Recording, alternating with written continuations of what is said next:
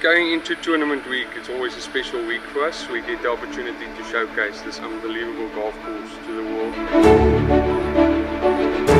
We start early morning. We've got a full complement of staff on the course.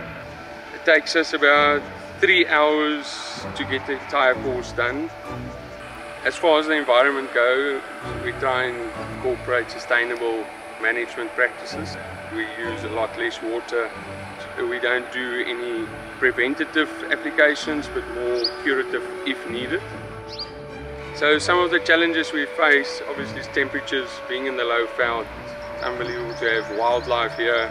We've got a couple of waterbuck, we've got a lot of bushbuck. We do get leopards that come in from the Kruger Park side. We've had a hippo recently on the course. But we work hand in hand with Park Sports to get it relocated, where it's in a more natural environment. What's not to love about this place? We're right next to the Kruger Park. We've got a championship golf course of a very high standard that we work very hard on every day to get to a good standard. It's just unreal. There's nothing like it.